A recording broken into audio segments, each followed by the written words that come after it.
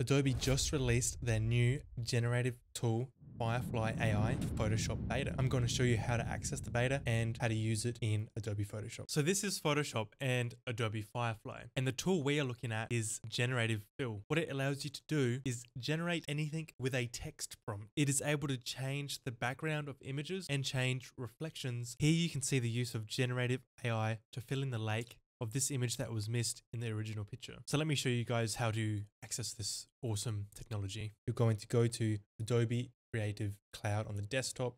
You're going to go up to apps. And once you're here, you will click into desktop apps and you will click install on the Photoshop beta. But I have already installed it, as you can see. Once you have it, you press the open button here and it's going to start Photoshop in beta. I've loaded this image into Photoshop and we're going to go up into the left hand corner here and select the lasso tool, and I'm going to select some area here on the pavement, and once that selects we can then right click and generative fill. So I'm going to write brown dog and then press the generate button and it's going to go off and do its thing. And once that generates, we then get a few different options. We can click the right arrow here and browse through the different sort of dogs we want. I think that one fits in the best. If we didn't like that, we could press the generate button again and it's going to go off and generate us some more samples for us to use. That one looks better, that one not so much. I am going to stick with the first one. And as you can see, that just makes a new layer for that particular image we just generated. Now I also want to add a garage here. So I'm going to select this and going to generative fill and garage. And as you can see, that's not the best looking, but what we can do is then pick which sample we want to use that looks the best. So that's kind of funny. I'm going to type some more words in garage with roller door white and press enter on that to generate. And as you can see, that's actually removed the whole garage. And select these different prompts here again.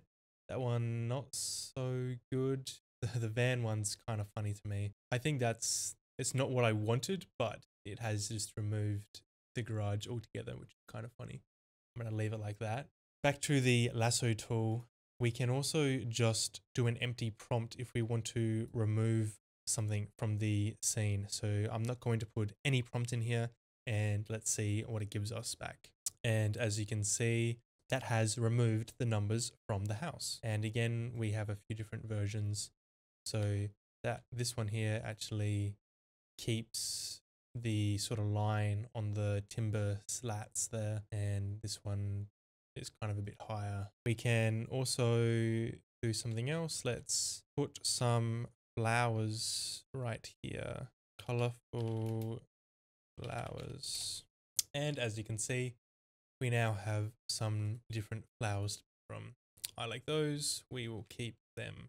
What if I wanted this garage door actually to be open? We can select this and open garage door with car halfway out. And as you can see, the first one is kind of funny. That one again, sort of funny. Looks like it's been in a car crash, this one. Let's do that again with car inside. That one's better. Still needs some work. Back to the lasso tool. What if I wanted a moon here? Moon and sky. And the thing is, we're in Photoshop, right? So I can literally just move this layer however I want. So if it doesn't look good on the first try, I can literally just, there we go. That one looks better. So that looks kind of cool there, I reckon. What if we wanted the sun over this side? So you sort of have to play around with prompts like you would with GPT and figure out which works the best. How about this window? What if I wanted this to be an open window? Window, open. One outwards.